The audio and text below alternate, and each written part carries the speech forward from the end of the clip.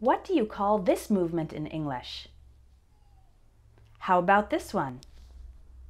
Or this? You're going to learn all these expressions and many more in today's lesson about common collocations.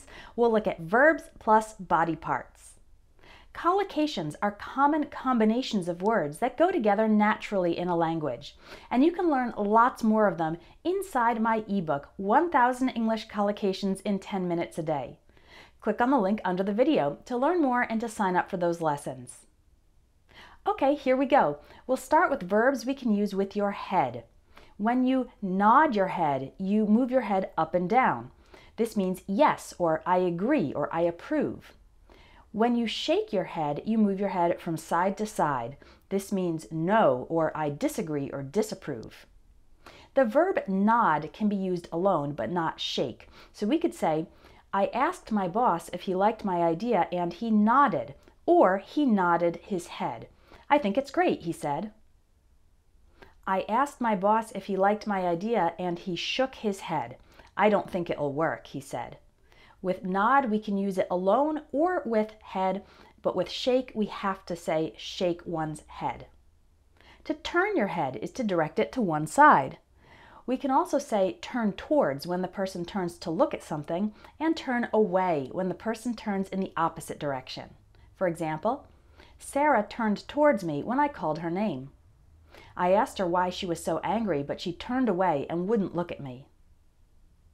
When someone is ashamed, they might hang their head like this.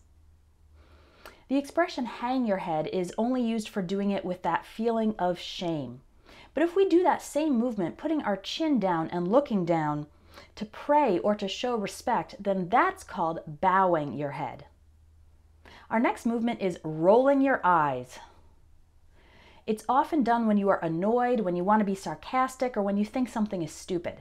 Be careful with this gesture because it can be impolite.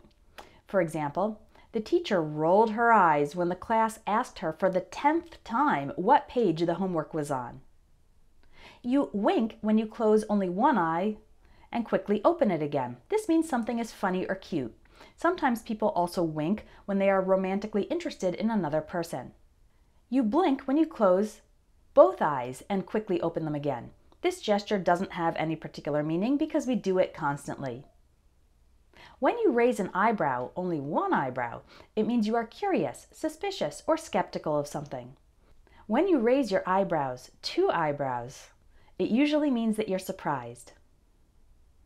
When you blow your nose, you put air out of your nose to try to clean out the contents into a tissue or handkerchief.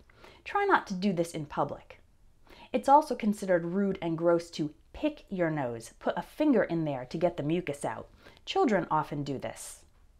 Another thing kids do is stick out their tongues to be silly or to tease another child. Depending on the attitude of the person doing it, it can also be rude.